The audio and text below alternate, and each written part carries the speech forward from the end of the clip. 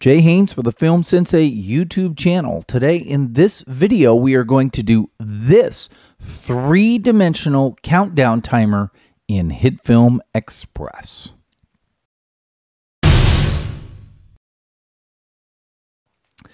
So what I'm going to do is I'm going to take information that I have taught in two different tutorials and combine them to make this tutorial. I'm going to take what I taught in the countdown timer tutorial and combine it with what I taught in the decay effect part 1 tutorial to create this three-dimensional countdown timer. So first we're going to start by making the countdown timer. I'm going to make a new composite shot. This timer can be whatever I want, and in terms of time, I'm just going to make it, how about 10 minutes, okay? A 10-minute countdown timer sounds great. I'm going to start by clicking on New Layer and add a plain layer. It can be black, that'll be fine, and click OK. Then, under the effects, I'm going to search for the time code effect. It's under the Generate folder. I'm going to drag that in here. And as you can see, now we have this timer, and it goes all the way up to 10 minutes, okay? What I want to do is I just want to fill the screen with it. So I'm going to start by opening up its properties. Under center, I want to go ahead and center it. Okay, so make it 0 and 0 under the position. And I'm going to scale it up as big as it can be, which is 100. And it's too bad it doesn't go bigger than that, but that's as big as it goes. So now what I want to do is I just want to scale it up under the transform properties until basically I chop out the edges and I only have, let's go 560. I only have those pieces. So now it's just sort of counting up there like that, okay? Now what I want to do is I want to take the time reverse effect and drop it down underneath here. So now it's going to count down instead of up, okay? So it's starting here at almost 10 minutes and then it counts all the way down to 0, okay? Just like that, okay? So that's how you do the countdown timer.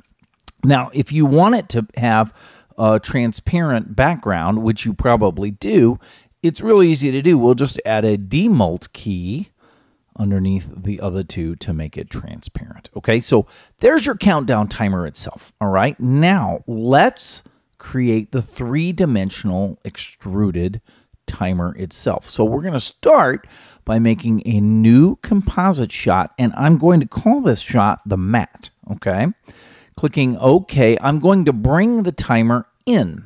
All right, I'm also going to bring in a new plane, and I want that plane to be white, so I am going to search for the fill color effect, and I'm going to drop that on here. Now, I could also just make a plane that is white. If I open this up, I can make it 100% white, okay? Turning off the timer, I am now going to search for the set matte effect, and it's under the matte enhancement, and I'm just going to drag that onto the plane. And then if I open up the properties there, I can source the timer. So now I basically have the same time code timer cut out of this plane, okay? Now I want to create my bevel matte, which I'm going to use in the final, okay? The good news here is that it's exactly like this, except I add one more effect. So what I'm going to do is right-click on the matte and just say duplicate. And then if I hit my F2 key, I can rename this my bevel. So it's now the bevel. I'm going to double click to open it up. And I just need to add one more effect already to these two. And that is the matte cleaner effect. I'm going to drag that on here, opening this up.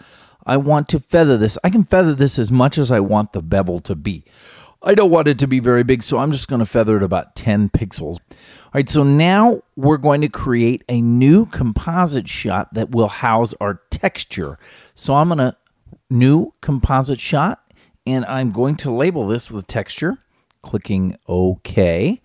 And I have a folder here of different pictures that I took while I was at the library, and I took these pictures because I was bored and my son was there for a chess event, and I went around and took these, what I thought were interesting pictures of different textures. So I'm just going to drag all these textures in here, okay? And so we have a brick wall, right? We have a picture of the carpet. I have a painted wall, right? I have wood, And then I have the wooden floor itself too. Okay, so if I change one of the textures in my texture folder, it will automatically change the texture of the countdown timer. That'll be the cool thing. All right. So now I'm going to go ahead and right click, or sorry, new composite shot, and call this the final countdown timer. Okay. And click OK. And this will be the final countdown timer. Countdown timer. Let me fix that. Countdown timer. Okay. And what I'm going to do is I'm going to drag my texture in first. I'm going to go ahead and bring in my matte, but hide it. And I'm going to bring in the bevel and hide it also. Okay. I'm going to start by using the set matte effect on the texture itself. Opening this up, I want to source the matte. So now I have cut out of the texture my timer itself. Okay. Now, the next thing I want to do is I want to find the parallax effect, okay? And this will be sort of the secret sauce of this entire effect. So I'm going to drag the parallax effect onto here, and if I hit my F2 key, I can change this, and I'm going to label this the parallax effect for the bevel, okay? And the reason I'm labeling it that is because if I open it up, I'm going to source the bevel as my height map. And I am going to invert it too. Now, not much is happening. The reason is because I haven't lit the scene. And as you know, when using the parallax effect, you need a light on the scene to get the most out of it. So I'm going to go ahead and say new layer, light. And it wants to add a camera. And the answer will be yes. And so now I have this light. I'm going to go ahead and turn off the crosshairs of the camera. And I'm just going to bring the light forward to sort of expose maybe, that much, okay? So now you can see that this 3D timer is starting to take place, okay? I can adjust the 3D-ness of it, or the extrusion of it. I can, and I think I will make it a little bit deeper, just because, okay?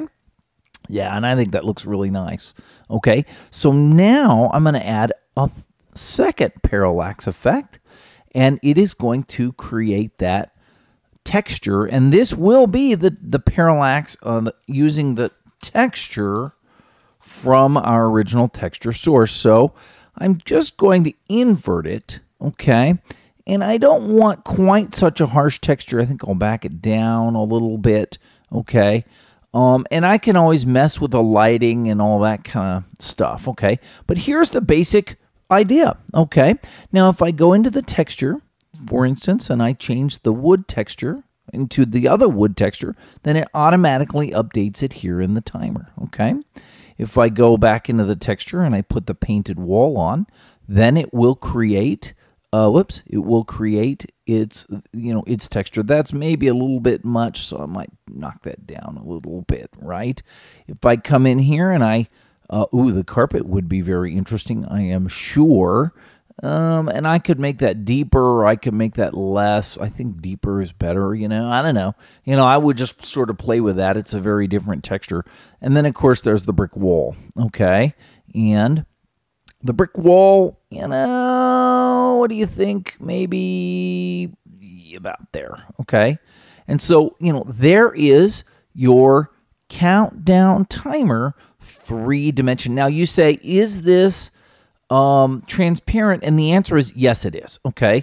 So in other words, if I were to put a picture behind it, you can see that it actually is a transparent, and you could actually export this as an AVI with the alpha channel intact, and then use it in your different, whatever you wanted. So that's pretty much it in a nutshell. If you have any questions, please leave them in the comments below. Otherwise, thanks for watching. Say, for instance, I was to make a new composite shot, and then I drag my final countdown timer in here. Where is it? I don't even see it. Oh, it must be in the textures. It is. If I were to drag the final countdown timer in here, okay. Oh, no. Boy, I hate when that happens.